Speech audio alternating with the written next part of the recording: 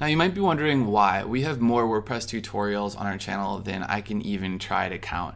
And we've covered so many different themes and designs. And the reason is because of the themes. So this demo site we made uses the Sydney theme. And of course it turned out really professional, but we're limited by where the theme wants things to go. For example, the button has to go here, the text goes here.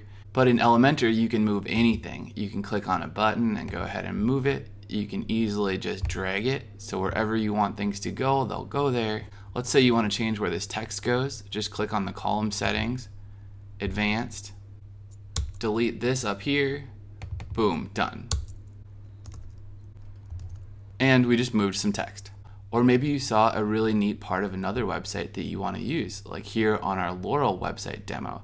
We want to create these 3 floating featured boxes with the button on top of them. Well, boom. We just did it. And because we did it in Elementor, we can change everything from the size of the text, the font,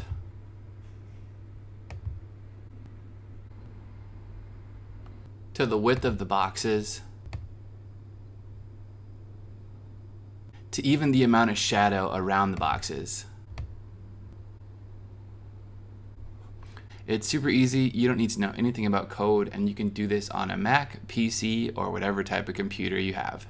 Or maybe you're spending your time hanging out on some other website, like this random computer store, and you're like, whoa, man, these features are cool. I want to learn how to make that one right there. We just did it again. All using Elementor, and more importantly, with your own text, your own ideas, your own images, all with professional tools that any of us can figure out.